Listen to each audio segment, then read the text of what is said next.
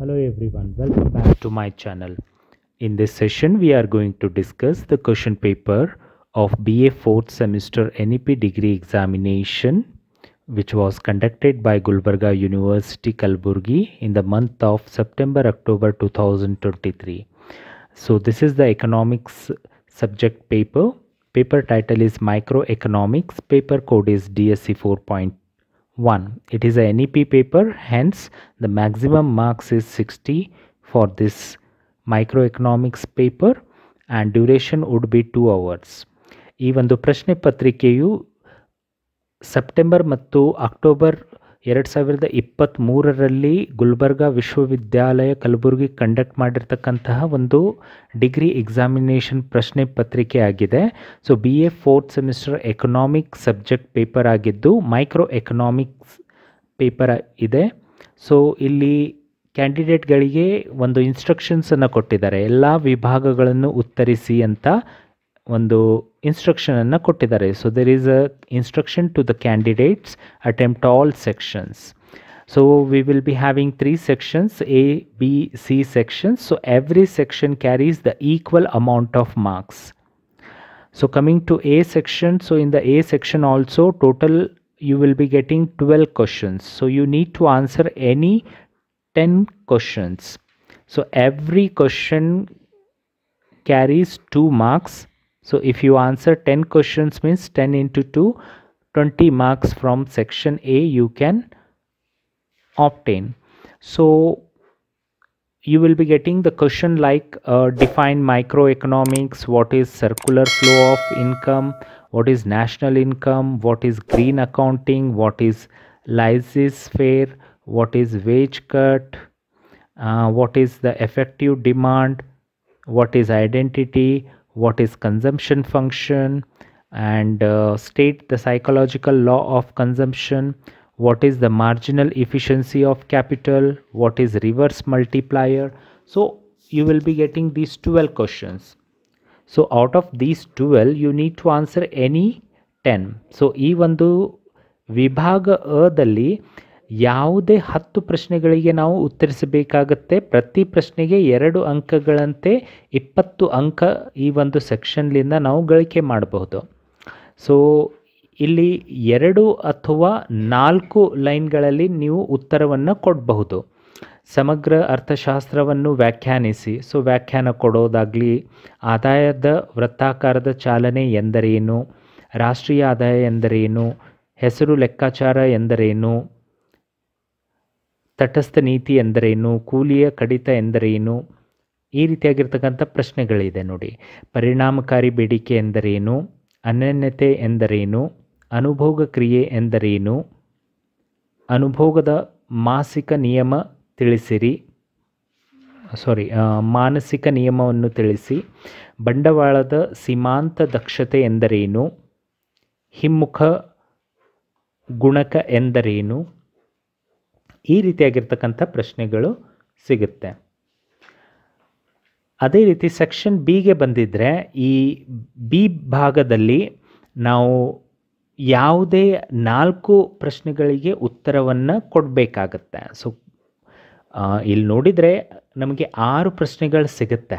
ನೀವು ನೋಡಬಹುದು ಕ್ರಮ ಸಂಖ್ಯೆ 2ರಿಂದ ಹಿಡ್ಕೊಂಡ್ಬಿಟ್ಟು ಕ್ರಮ ಸಂಖ್ಯೆ 7ವರೆಗೆ ನಮಗೆ 6 ಪ್ರಶ್ನೆಗಳನ್ನು ಕೊಡಲಾಗಿದೆ. ಸೊ ಈ 6 ಪ್ರಶ್ನೆಗಳಲ್ಲಿ ಯಾವುದೇ 4ಅನ್ನು ನಾವು ಉತ್ತರ ಬರಿಬೇಕಾಗತ್ತೆ. ಸೊ 4ಕ್ಕೆ ಉತ್ತರ ಬರೆದಿದಾಗ ಪ್ರತಿ ಉತ್ತರಕ್ಕೆ 5 ಅಂಕಗಳಂತೆ, 4 ಪ್ರಶ್ನೆಗೆ 5 ಅಂಕಗಳಂತೆ ನಾವು 20 ಅಂಕಗಳನ್ನು ಈ ವಿಭಾಗದಿಂದ ಪಡಿಬಹುದು. ಸೊ 4 ಪ್ರಶ್ನೆ ಉತ್ತರ ಕೊಟ್ಟಿದಾಗ ಪ್ರತಿ ಪ್ರಶ್ನೆಗೆ 5 ಅಂಕಗಳಂತೆ 20 ಅಂಕಗಳನ್ನು ಈ ಭಾಗದಿಂದ ಗಳಿಕೆ ಮಾಡಬಹುದು. ಸೊ ಅದಕ್ಕೆ ನಾವು ಬರೆಯೋ ಸಂದರ್ಭದಲ್ಲಿ ಈ ಒಂದು ಪೇಜ್ ಏನಿರುತ್ತೆ ಅಟ್ಲೀಸ್ಟ್ 1 ಪೇಜ್ ಆನ್ಸರ್ ಆದರೂ ಈ ಒಂದು ಬಿ ಸೆಕ್ಷನ್ಗೆ ನಾವು ಬರಿಬೇಕಾಗ್ತದೆ.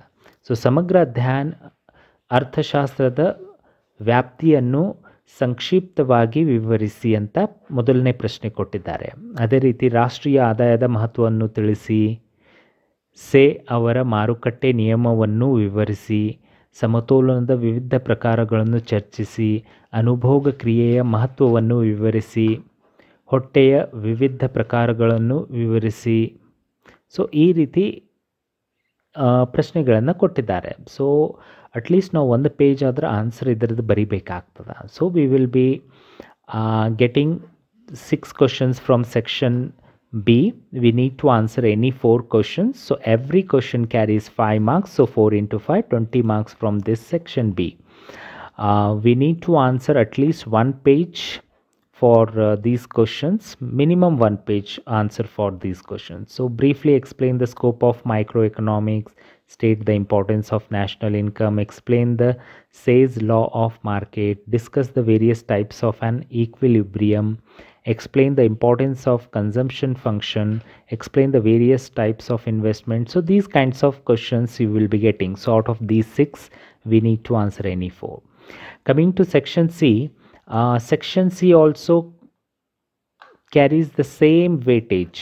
So we have 20 marks from section C also. But here we need to answer any 2 of the following questions. So there will be 4 questions given. Out of these 4 questions, we need to answer any 2. So every question carries 10 marks. So 2 into 10, 20 marks from section C.